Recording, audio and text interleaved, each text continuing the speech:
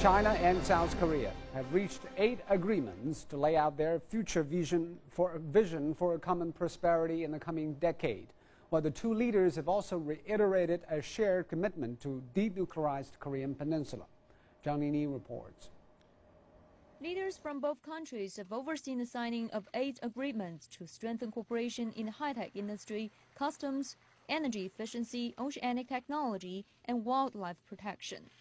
The leaders have also agreed to boost the intergovernmental and ministerial-level dialogue to bring the strategic partnership to a new height. Both sides have agreed to keep regular contact between the leaders, strengthen cooperation on all fields and at all levels. We will continue to deepen mutual trust and respect the core interests of each other. Both leaders have called for a substantive boost to the China-South Korean strategic cooperative partnership. The two sides have also agreed to step up FTA talks and increase trade and investment to a target of $300 billion. Peace and stability on the Korean Peninsula is helping Park's agenda in China.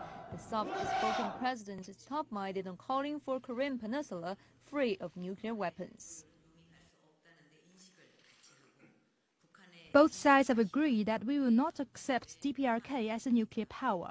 We will continue to work towards the denuclearization of the Korean Peninsula. We will continue to strengthen strategic cooperation and fulfill our obligations. Closer economic cooperation in recent years has helped bolster relations between China and South Korea.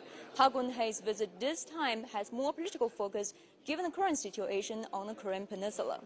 The two sides have agreed to deepen mutual trust so as to contribute to peace and prosperity in Asia and the world. Zhang Nini, CCTV, Beijing.